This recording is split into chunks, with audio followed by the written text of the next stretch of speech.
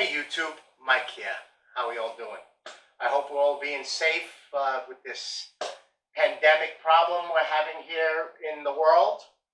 We're doing well here. We're working, getting those Rinnais up and running. As you can see in the background, we're in our shop, and I set up a wall with our tankless heaters, and I do have two others to swap out. We have a regular RL series non-condensing, an RUC Series 98 condensing unit, and we'll go through these in future videos. Okay, today we got some gifts from Rinnai. These have been highly requested. We have the recirc pump, we have the condensate neutralizer, and we have the drain down system. That's down below. We're going to bring them up. Now, we're just going to show the pieces right now, and then I'm going to do 3 individual videos on the installation. Okay, so the first thing we got here is the recirc. Now, all the part numbers will be down in the description below. We have a 98, 25, 82, 99, which is the GTK-15. This is a 115 volt recirc. So if you have a condensing unit or a newer RL series unit that has a Cir-Logic, you could use this if you have a return separate recirc loop. Now, what we have here is, of course, the first thing, Rinnai Cir-Logic circulating instruction manual. Then you have the cord, plug-in cord that has wire nuts for it. Then you have well, let's go with this. It is a drum force pump style unit. You're going to get 2 brass 3/4 inch flanges. You're going to have 4 nuts and bolts and two gaskets to make up the pump. And then you're going to have your stainless steel drum force pump, which again is the GTK-15. Your power cord. And again, like I said, I'm going to go through all of this in a separate video. This is kind of an unboxing. And it has timer capability to time this unit to be turned on and off. So it is a good add-on. Again, if you don't have the RUR unit or the old RU, say 98, RUR 98, excuse me, that has the pump built into here. Okay, if you have just say this unit, which is the RUC 98IN, you have a separate recirc line. You can then connect this pump to it. So that is the circulator. We're just going to push this on the side for now. So, and again, you'll have the model numbers and pricing below. Second thing is, and this pretty much is number 2 most requested. This is the condensate neutralizer tube. Let's just say that is. So on a condensing unit, in certain municipalities and in certain codes, you cannot dump, Michael, just pan down here for a quick second, to the condensate drain line that comes off of the condensing unit. All right, so let's just unscrew this. So this is connected to the 1/2 inch male white plastic piece on the bottom of the unit. So this is your condensing pipe that would either go, if it's an external unit, would go outside onto the grass, or if it's in a garage, you drill a hole through the wall, it's in a drain, it's in a floor drain, yada, yada, yada. And in certain places, in certain municipalities, certain codes, you need to neutralize.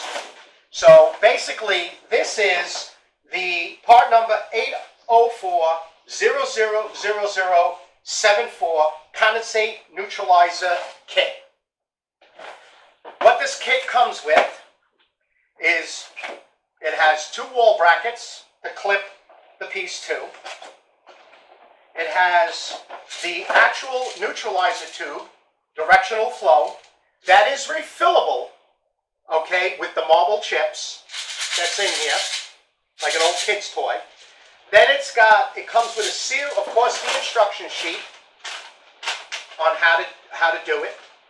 And then it comes with a series of plastic. You have your female adapter.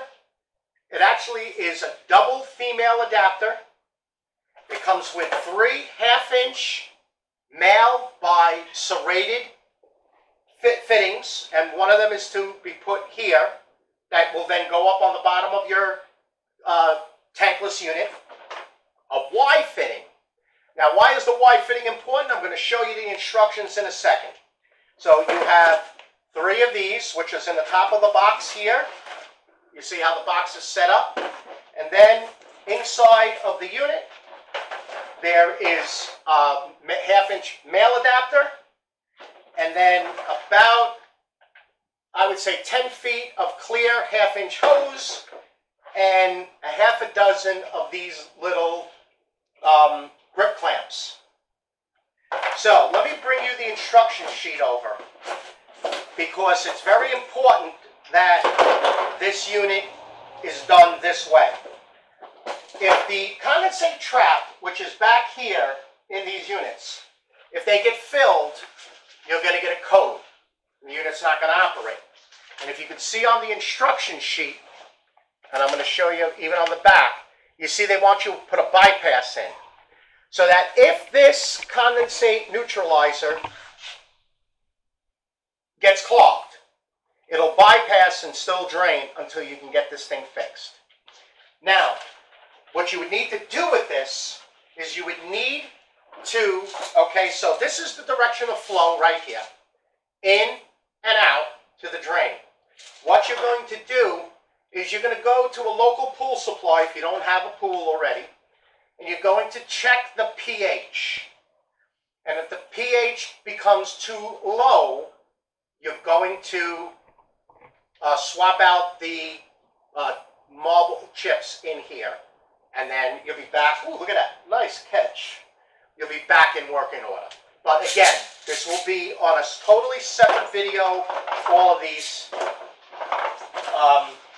new toys here from Rinnai. Okay. The last, and this has been the most requested piece. Now, not here in Florida, but this is Rinnai's Freeze Protection Kit, number 104000059. And I get this a lot from Canada, and I get this a lot from up north. Basically, what this is, and we'll take these out of the boxes and show you each individual piece.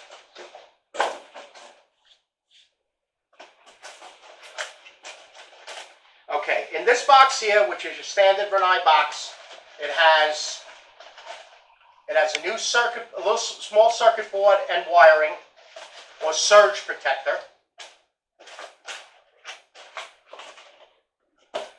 You have a Watts vacuum breaker, okay, because now that the system is going to be open, you need to bring this up above the tankless. So this vacuum breaker, just like you would do on a water heater, we go above the tankless.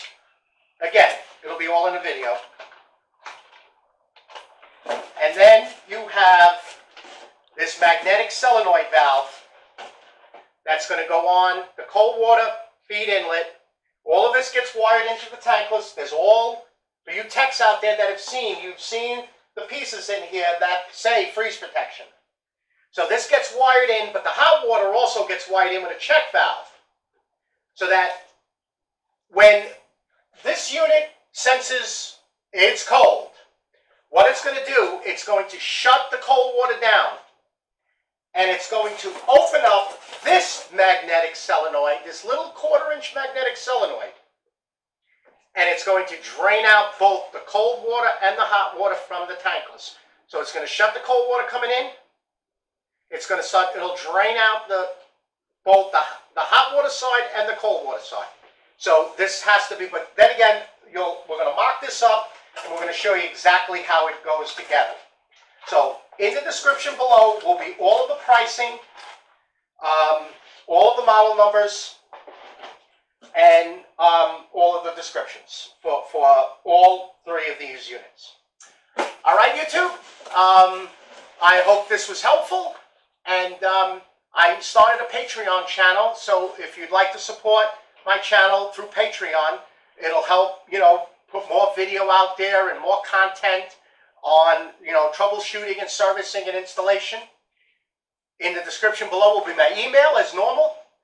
Email me your question, and I'll either answer you through email or I will email you my phone number, and you'll give me a call. Okay? Again, I'd like to thank all of the subscribers, all the likes, all of the comments, and especially all of the questions, and I'm really glad that I can help you out there. All right, YouTube? You'll be happy with your hot water, and I'll see you on the next video. Bye-bye now.